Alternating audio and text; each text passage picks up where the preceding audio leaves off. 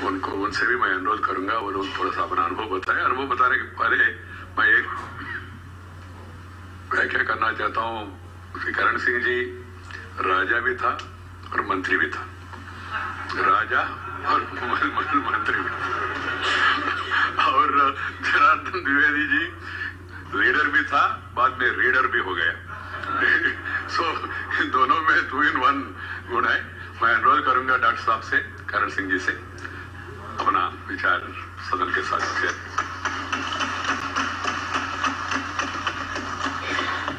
Thank you, Mr. Sir. Sir, as has been very kindly mentioned, half a century ago, 50 years ago, I came to Delhi. After having served my home state as head of the state for 18 years, 50 years ago, at the age of 36, I came to Delhi and joined Mrs. Gandhi's cabinet. And for these 50 years, out of them 40 years, I have been a member of parliament. 4 times in the Lok Sabha and 4 times in the Rajya Sabha. Both on the treasury benches and in the opposition in both houses. And it has been fascinating to see the evolution of parliament over all these years and how our constitution gives us the flexibility to adapt to changing economic, social and political compulsions. There is also, we witnessed an explosion in the media, for example. When we started, there were 2 channels, now there are 500 channels. That has also changed the complexion of our politics. And Parliament has evolved, sir, over these 50 years, but not all the changes have been positive, I must say. I mean, I used to remember when I went to the Lok Sabha first, there were brilliant debates, Hiran Mukherjee, with the Madhulyamai, with Nath Pai, with Atalji, and here Bhupesh Gupta. Those sort of debates now seem to me to be becoming rarer. And the disruptions are becoming more frequent.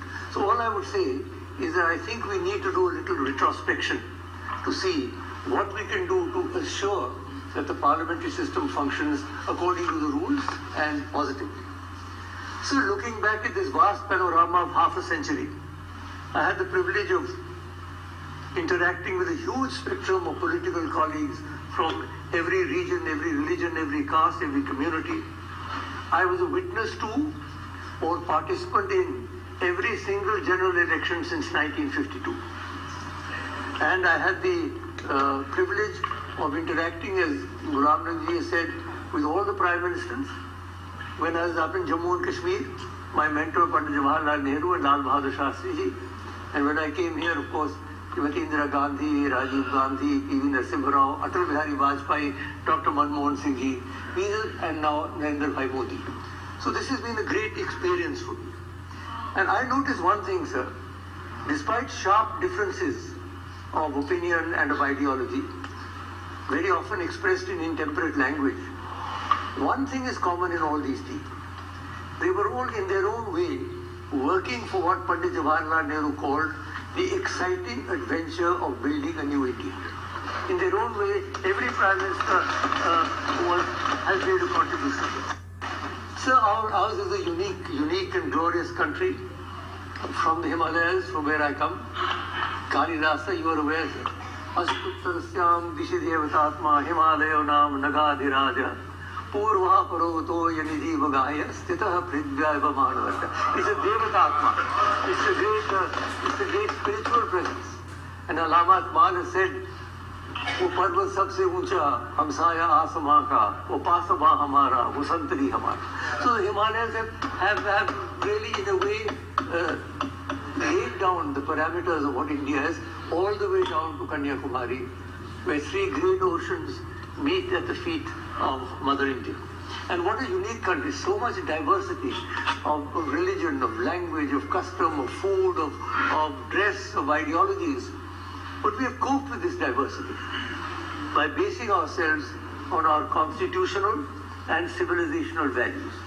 And I would submit, sir, that if properly presented, there is no conflict between these. For example, we talk of secularism. One line of the Veda, Ekam Sat Vipraha Bahuda Vadanti. The truth is one, the wise call it by many names. Sarvadharma Samabhava, that is our view of secularism. It's not anti-religious, We cannot be anti-religious in this country, except perhaps some people whose ideology may force them to be anti-religious. Otherwise, that is Ishvara Sarvabhutanam Hiddeshe Tishtati. The Lord resides in the heart of all beings, not in any particular caste or creed or country. That's what the Gita tells us. And socialism, again, one word, one line, Bahujana Sukhaya, Bahujana Hitaya. What better definition?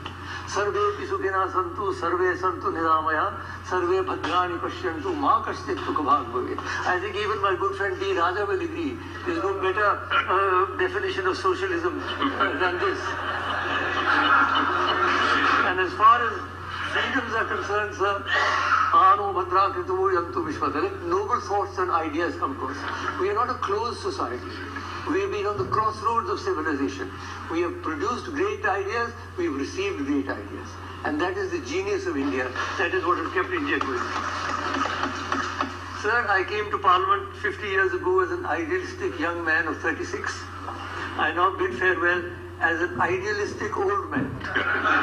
Because I have implicit faith that India will overcome all its challenges as long as we remain faithful to our constitutional and civilizational values. So, while expressing my deep gratitude for the unfailing courtesy and consideration I have always received from my parliamentary colleagues, and for the kind words said by my colleague Ghulam Nabi Azad and Shri Ravi Shankar Prasad ji, from the Secretariat, the staff and the Karamcharis of the Raj Sabha, I will leave you with two verses from very different sources. The first is from Shakil Badayuni. हर चीज नहीं है मरकज पर, एक जर्रा इधर एक जर्रा उधर, नफरत से न देखो दुश्मन को, शायद वो मोहब्बत कर बैठे.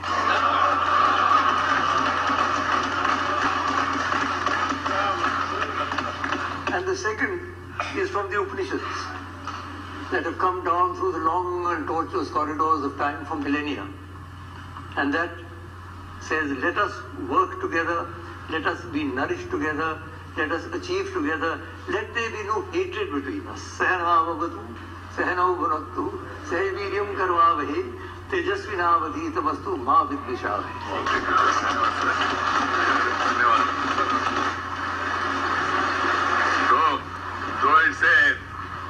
Though it's a last speech for this term, but it was really a feast.